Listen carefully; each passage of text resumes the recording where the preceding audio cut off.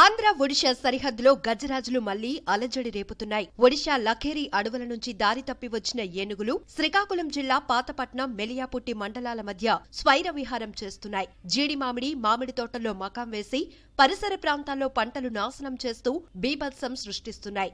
ఏనుగుల హల్చల్ చూసి ఆయా మండలాల పరిధిలో ప్రజలు బయటకు రావాలంటేనే వణికిపోతున్నారు. అందులో తరచుగా పాతపట్నం మండలంలో ఈ గుంపు పంటలను నాశనం చేస్తున్నా ఆదుకునేవారే లేరంటూ రైతులు ఆందోళన చెందుతున్నారు. గ్రామ శివారు ప్రాంతాల్లోని ఏనుగులు వచ్చి ఆస్తులను నాశనం చేస్తున్నాయి.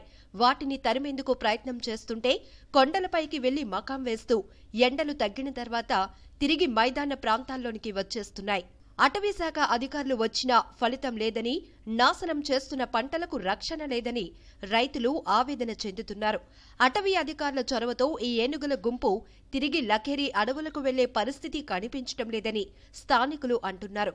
పాతపట్నం మండలంలోని దాసుపురం, బురికిపేట, బగంతర గ్రామ పరిసరాల కొండల్లో ఈ గుంపు సంచరిస్తూ కొండపై గిరిజనులు సాగు చేసే పంటను నాశనం చేస్తున్నాయి.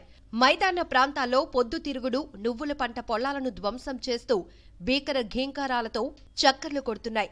ఇప్పటికైనా అటవీ అధికారులు జోక్యం చేసుకుని ఈ గజరాజుల గుంపును ఒడిశాకు తరలించి తమ ఆస్తులు, ప్రాణాలు కాపాడారని స్థానికులు కోరుతున్నారు.